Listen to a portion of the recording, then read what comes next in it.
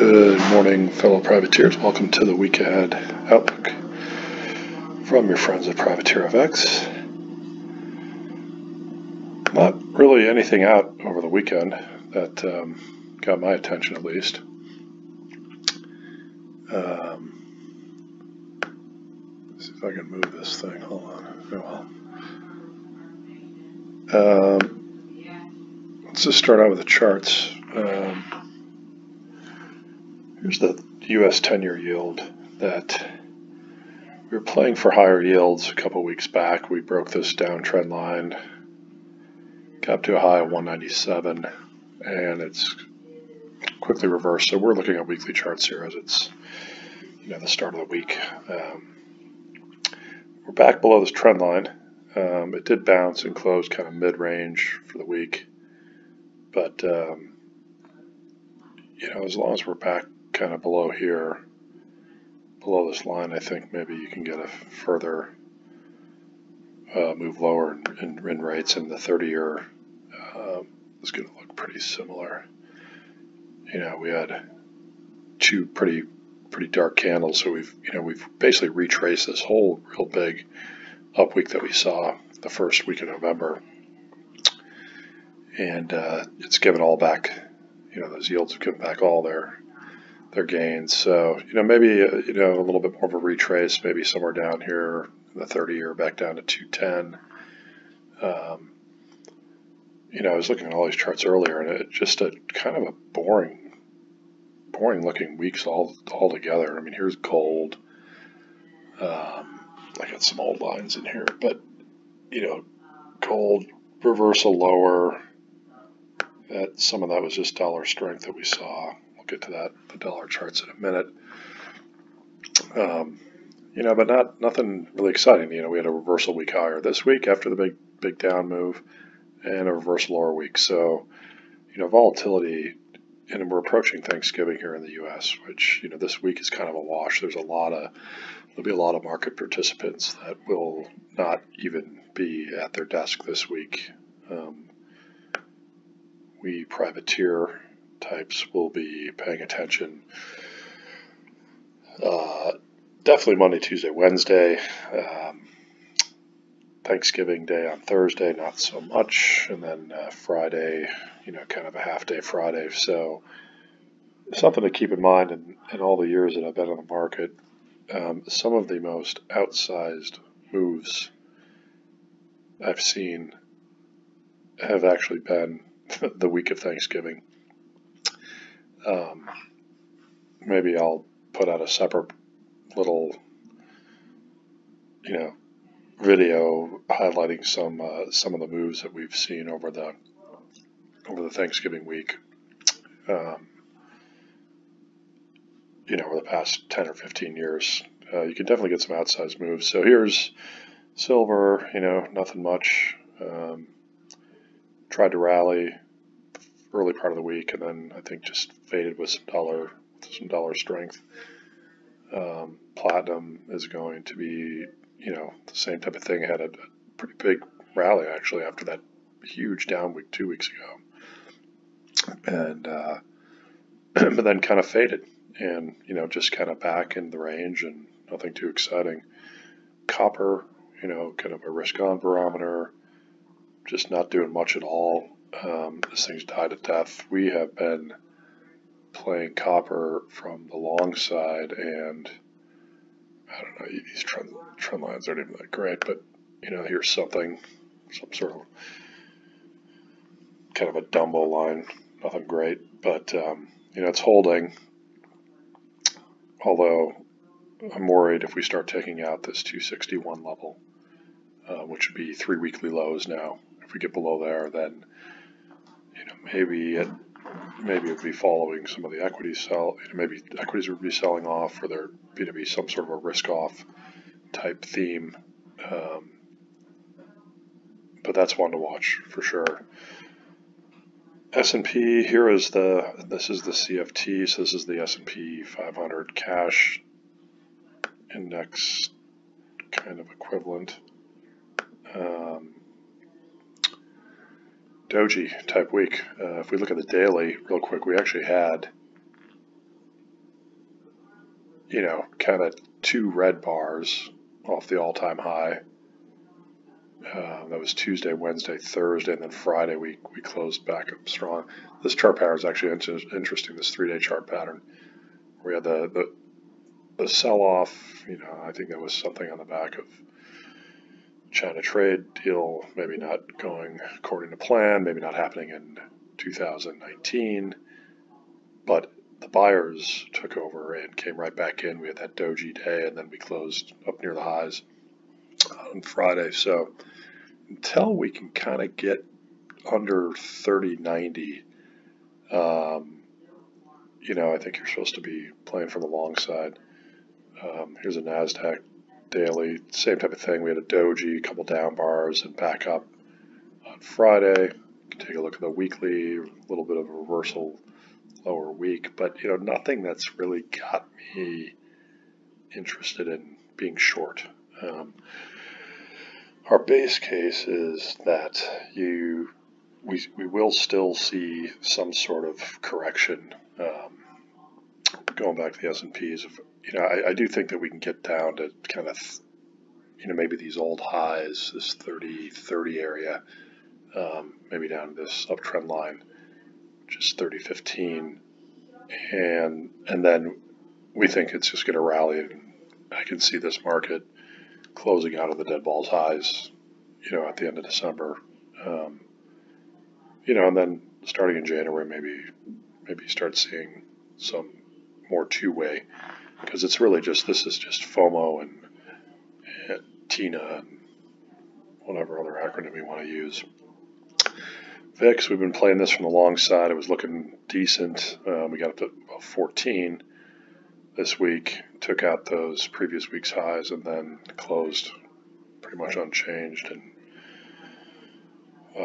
we've got some protection on just in case. And if, you know, if we do get a 3 to 5% correction here before year end, you know, these things will be talking VIX at, you know, 18 or 20, and not down here at 12.30.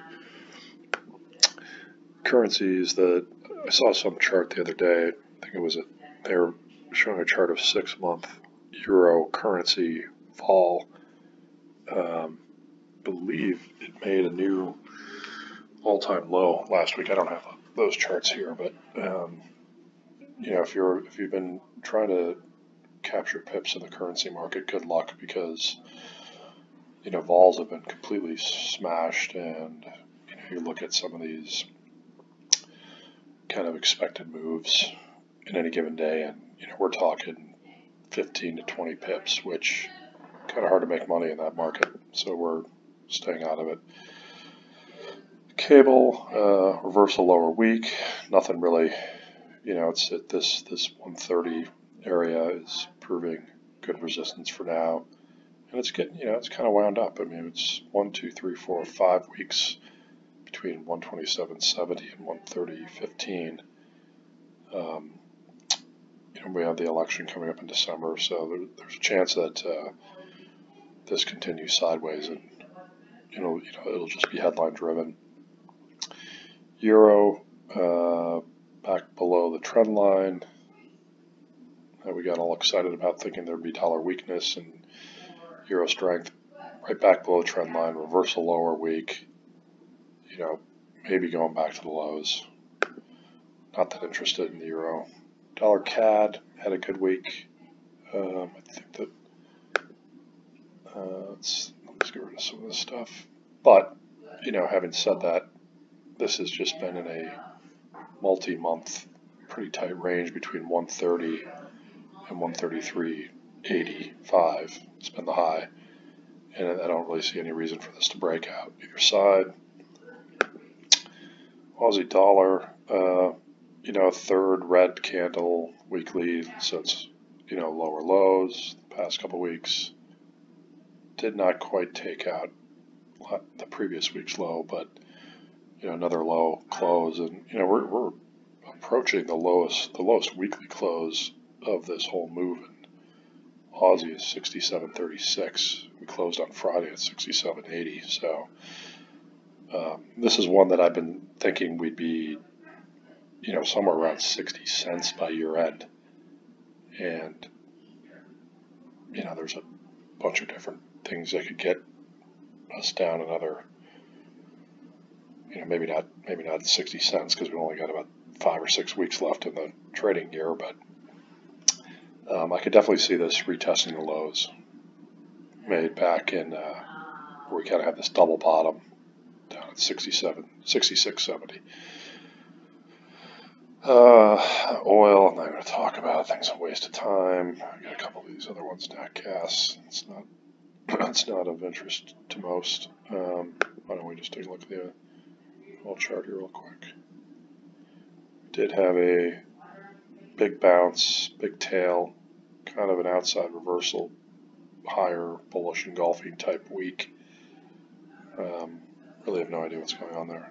There's a trend line. There's a Dumbo, maybe a 2-pointer. Yeah, nothing great, but you can see this. And then you got this uptrend line here off that low. It's not a great triangle, but you get the picture. I mean, pretty much like a 50 to 60 type trading range. It's done a lot of work here for several months. And next move, I have no idea. Could go either direction. Let's look at a couple of currency crosses. Last week we were thinking that we were seeing signs of risk off, and they were appearing in things like Aussie yen and some of the other yen crosses. And equities were feeling like maybe they were going to roll over, maybe we break down through 30.90 in the S&P, and you'd have a pullback, 50 handle pullback. We just didn't get it. There's just no life at all to this market. But this looks like an important line, so put this on your radar for this week. It's 73.35. We've got a couple daily lows down here. That was that spike low right there. And there is a trend line. Again, this one, I'm going back to this is a daily now. Something like that. It's not bad. I mean, it's a multi-month line. It goes back to August. And, so we're watching this, but we were seeing some of this in sterling yen, and that was Aussie yen, but this one's sterling yen. I mean, take a look here. This is one that we played. We tried playing the break through 139.60 and then 139.40, and we closed right on the lows of the week, and this has been very, very stable sideways. From this 139, call it right somewhere around 139, and then you got a couple highs here at 141.60. This one looks like it could move, and it had a parabolic rise, right? Mainly on the sterling strength. I wouldn't say this was a Japanese weakness move. This is more of a British pound strength. But this is going to decide soon because it's wound up very, very tight. And just overall, we're still leaning toward a small risk-off move, and then see equities close the years on the highs. That is how I'm kind of positioned as of right now. Would be looking to buy a dip in risk if we saw it, but the market's extremely complacent. As you can see, it's confused. Sterling has a good example of just kind of a sideways range, and it'll be a trade headline that will drive it either lower or higher.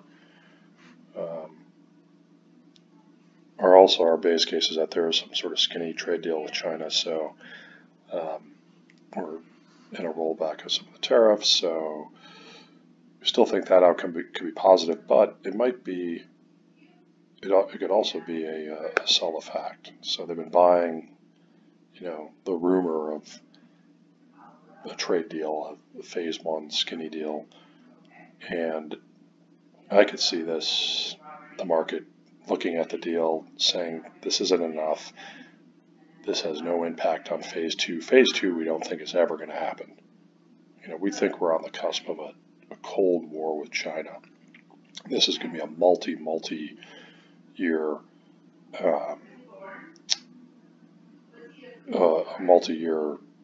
you know, trade battle, trade war, and this phase 1 really just doesn't do anything other than maybe give Trump a little bump in the polls going into 2020, but we don't think it goes any further than that. So, you know, if we do get a positive trade headline saying that they have agreed on a deal, look at the details very closely, because I think they'll be disappointing, and I think the market will just hit a bid because, you know, as you can see, since the beginning of October, 28.55, this is kind of a parabolic looking chart, and you're seeing this in all the equity complexes, a lot of individual stocks, and you know, the complacency is very high. I believe I saw the commitment of traders. The VIX shorts are making new all-time high number of VIX shorts. That scares me a little bit. So, you know, bottom line, it is a holiday shortened week. There have been some epic moves during the week of Thanksgiving. There's been several times where I'm, you know, in between courses and find myself trading Kiwi yen or Aussie yen in Asia, you know, in between my Thanksgiving dinner. So pay attention this week because you just never know. Was there one more chart I want to look at for? Take a look at Euro Aussie. What's that telling us? Nothing. Just a reversal day, Friday. The weekly. There's nothing there. So I'm gonna leave it at that. You'll hear from us on the European Open. Like I said earlier, we will be in front of the screens Monday, Tuesday, and Wednesday. You know, if something dramatic is happening in the markets, we will comment or shoot some videos, or at the very least put out some tweets just to keep everyone on top of any new developments. But in the meantime, have a great week ahead, and you'll be hearing from us tomorrow morning. All the best. Cheers.